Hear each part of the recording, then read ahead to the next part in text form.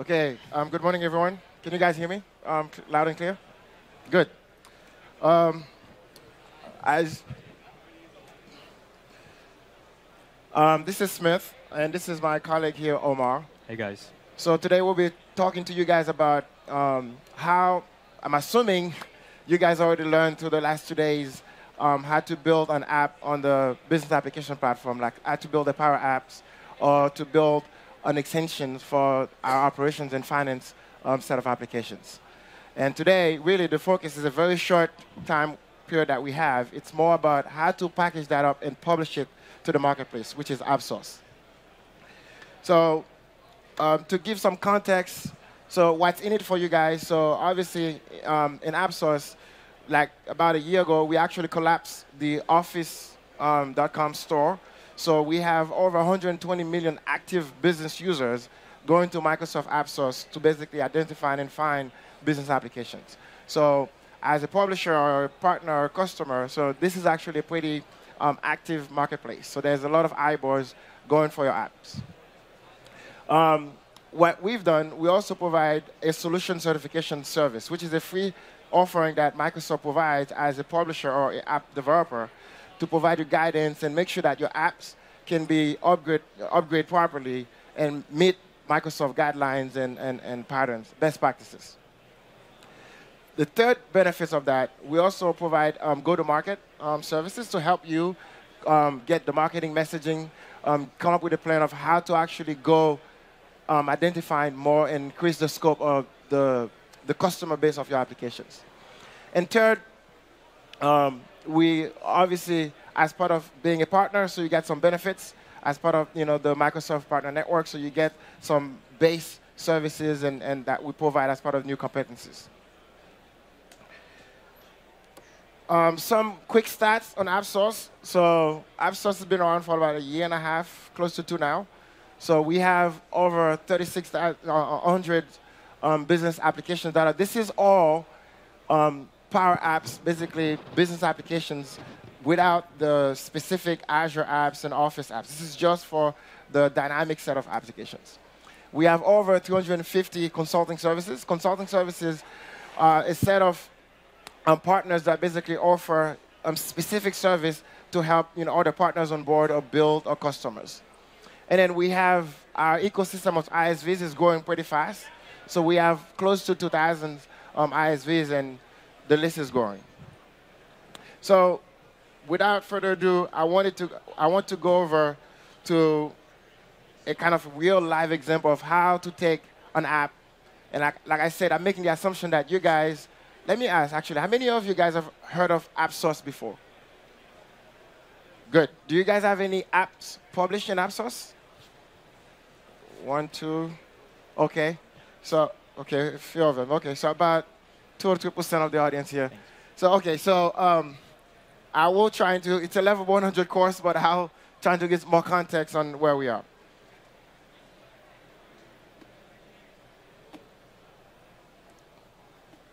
So, obviously, this is about publishing an app. So the assumption that I made here, and we can talk offline, folks who haven't built an app on PowerApps before. So you basically go to the Maker Portal.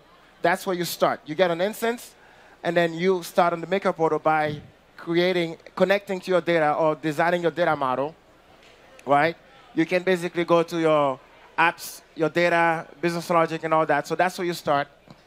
And then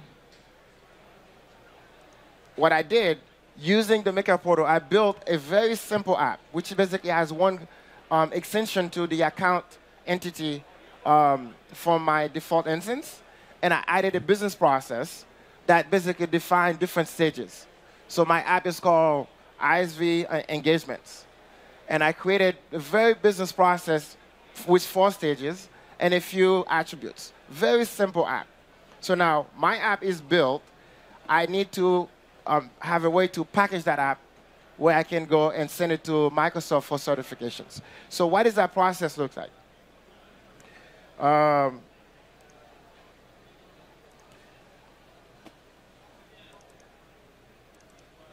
Oops. Just to give you guys a heads up, so there's 2 basically publishing routes right now. One is for Smith is going to go over the one for Dynamics 365, the customer engagement piece, and then we'll go through what that looks like for finance and ops in just a bit. So what I've done here, so I'm not going to go into too much detail. So what I've done here, so we have this utility called Package Deployer. So what I grabbed the solutions that I had that had my customization on the app in the instance, So I exported that solution, which has all my customizations and metadata. We're using Package Deployer. This is my app right here. I basically create a package. So that gives me the structure of the package that I need to submit to Microsoft for certification. So I'm going to skip some of that. And like I said, I'll be offline. You guys can ask questions. I can provide more context later. So now this is my app. So what we've done, like I said, I exported the solution. This is my solution. I exported that to Package Deployer. I create a package that has the right structure and artifacts that I need to submit the certification process.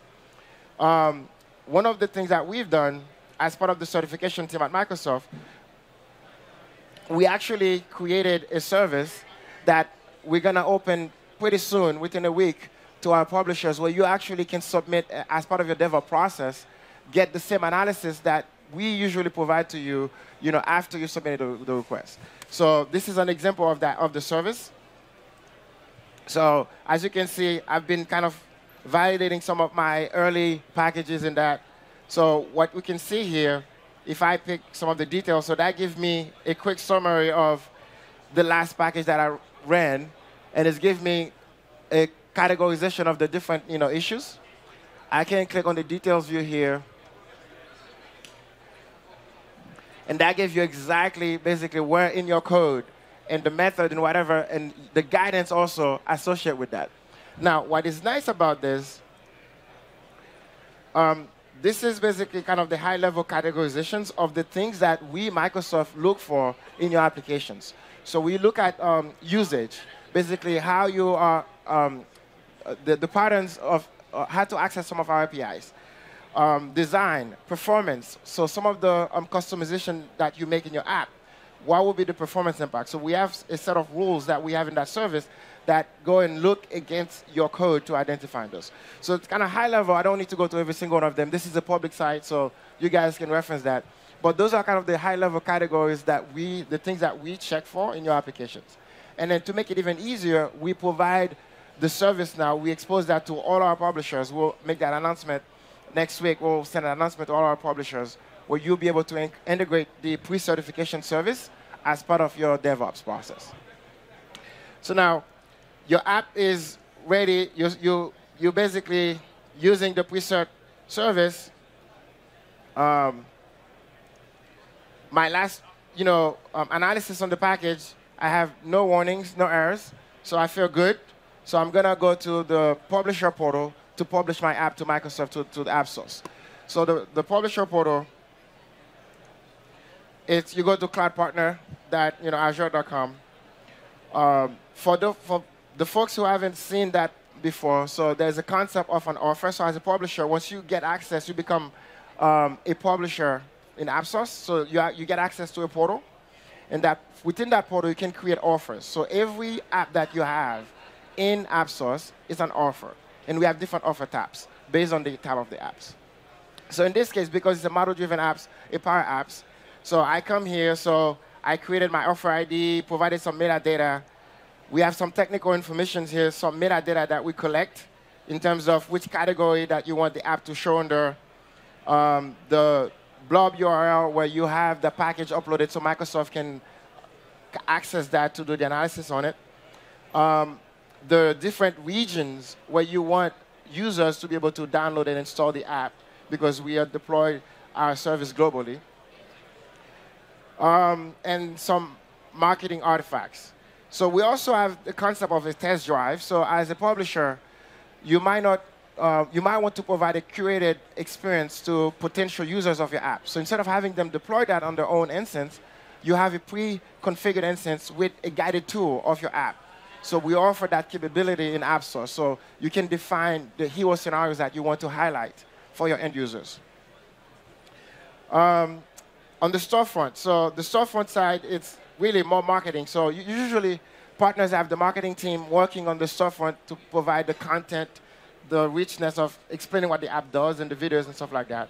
So this is where the marketing folks will log in and provide all that kind of richness of metadata and stuff like that. Description of the app, terms of conditions, and all the artifacts and stuff like that.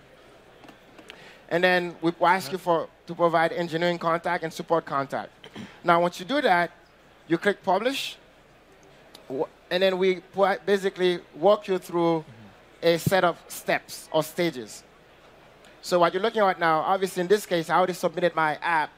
So there's a pre-validation steps that happen. Since you already went through the pre-certification, so that process, if you look at it now, it says can take up to, in the certified package, that can take up to 15 days. So what we are trying to do is to reduce that time. So if you go to the pre-cert, you already fixed most of the issues. So when we looked at it, it should be a quick delta. So the certification process hopefully will go much faster. So that's one thing that we're trying to do to speed up and decrease the duration of certifications for our partners. So you go to all the steps, and eventually you get to preview the applications. Before you go live, you as a publisher, you get a preview URL, which is basically a hidden link with a code in it that you can share with specific folks to see how the app looks like. So in my case, I already have that set up. So I can go to AppSource and then look up for put the link for my app. This is a private link. And this is the app that I just built that you guys saw earlier in the instance with a very basic custom entity with a business process on top of that. So now I can basically review the app. I can try, deploy it on an org. If I click to try that, what's going to happen, which is one of the things I mentioned earlier, we provide a lot of leads to our partners. So whenever someone clicks on the app to try it, so we generate leads. We grab some metadata and send it to you so you can follow up with that potential customer. Awesome. Ready, Smith? And then obviously, this is kind of in a nutshell. So I talk about how you can package your app. You can take advantage of the pre-certification service that we're going to launch soon. So folks who are partners or ISVs, this is a great tool that you should take advantage of. Or to make the announcement, please join the program so you can participate in that. Awesome. We talk about kind of some of the basic of the publisher portal. And if you guys have questions on that, I can talk more about it. And then the rest now, your app is ready to basically expose to the over 120 million active commercial users that we have to start trying your apps. Awesome. So that's all we had for the model-driven applications. Awesome. Thanks, thanks, Smith. So in the interest of time, I'm just going to try to cover as much ground as possible. So this is LCS, and the project you guys would want to create is the Migrate and Create project. And when you guys create this project, this will give you your the ability to deploy environments, set up your VSTS, and basically build the artifacts that I mentioned in the previous slide. And so it essentially takes you into this workspace. And from here, you have the ability to monitor your environments, bundle your task guides and your BPMs. You have all the ability to basically build all those assets. And what I really am going to take you guys through is you guys have already created these assets, and now you guys want to go through the process of publishing them for Dynamics Finance and Ops. So here in the asset library, as you guys are building these assets, your assets will show up in the asset library. And in this project, you'll basically be able to go through and version them and upgrade them and maintain them. And then you'll also have a workspace called Solution Package. And this is where really you're going to essentially bundle all of those artifacts together. So if we come here and we look at Solution Management, this is where you guys are going to come and actually create your app. So what I have here is an app that I'm creating that's called Advanced Regression Testing Tool. That's within the UI of Dynamics. So we would go through the process of naming the app, highlighting which methodology we created for the app, what product version it's for, and then what industry it's for. Once we create it, we basically enter into this workspace, and this is really, the kind of the solutioning of it is very important because you're also going to come here when you want to maintain the application lifecycle of these apps. So you're going to distribute these apps to different customers, and then you're going to want to also update them, provide hot fixes, etc. And then you're going to basically use this solution package experience to basically provide that to all of your customers. So here we have a lot of the content we just entered in, and you have a series of artifacts that we discussed from your model files to your deployable package, your database backup. If you have any Power BI embedded files, you can add that here, your BPM content, your process data package, and your any license agreements you might have that go along with this app.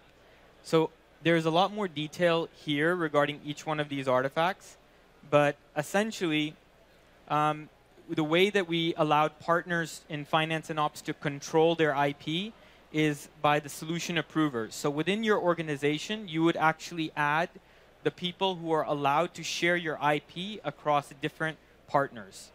So once a customer has purchased LCS licenses, they would then add one of the person from your organization that has the rights to bring in all of these assets into that customer project. So this is where the solution approver becomes really important. So if you're a partner, you want to have your 5 or 6 people who are approved to share this IP. If a customer purchases your app, then basically they would add one of these 5 people, and then once that person is added to that customer project, he would import the solution package. Okay. So once you've brought all of your content and bundled the solution package, you would essentially go through the process of publishing this. And once you can either publish this within your organization, or you can publish this globally. So we'll just say we'll publish it within our organization. And what you'll see will happen is that there's a solution identifier that will be created. And once that solution identifier is created, that's that key that links this solution package to what Smith just showed you guys in the AppSource Portal. So we're just going to go to the AppSource Portal really quickly. And here I have an offer. And I would take the solution identifier that was created here, this GUI, and I would bring it into this publisher ID. And this is what creates the link between the two, and will basically allow us to know which or validate that app along the certification process. So one more thing, basically this is every time you edit and publish, it's going to reversion it, and your customers will be able to open up or import the latest version. So if you have 10 customers that have your solution package, you would basically update your solution package here and republish, and all the people who have access to it would be able to then just import it pretty seamlessly. So at this point, I think that any additional questions you guys we'll take it offline, but we do have a lot of content on our docs, and we'll also be here to take any questions. So feel free to come and talk to us.